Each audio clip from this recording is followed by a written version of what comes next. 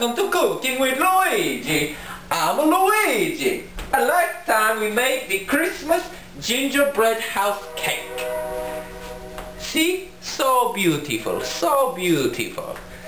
Today we will be making a special pie called lime pie. Lime, L-I-N-E, pie. And you need the two main ingredients. And the first is the slope, which we oftentimes call in, and you add the 2 spoons of the slope. Your second ingredient is the y-intercept. We call this the letter B. And we take 3 spoons of B. We add them in the bowl. And we stir together very well. Then we put it in the oven. I have one finished if you would like to take a look. This is the line of pie. As we can see, y equals mx plus b.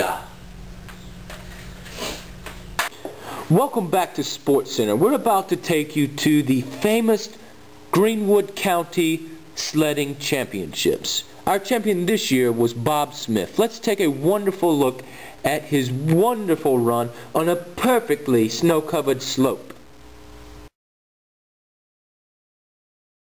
Pigeon Forge is the home of the world's tallest go-kart track. It is known for tight turns and steep slopes which go down.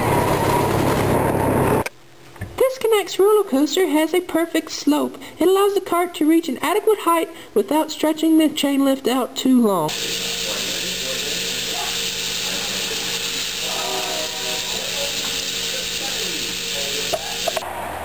Welcome, sports fans, to the magnificent Georgia Dome. Its steeply sloped bleachers allow all spectators to have the best seat in the house and still allow there to be 70,000 plus fans. Chattanooga is home to many famous waterfalls. This waterfall is in Rock City.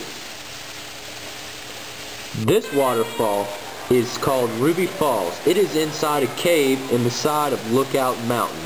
All waterfalls have an undefined slope.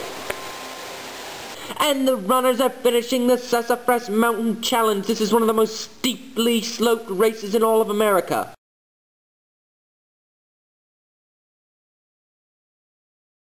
Be a man. Drive the new Chevy Silverado. Tough enough for any mountain slope.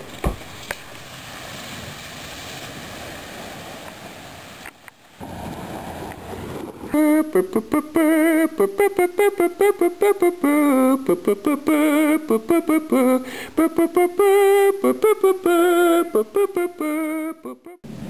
morning and welcome to another edition of America's Great Homes. I'm Professor Walter Vanderbilt with some information about the Biltmore Estate.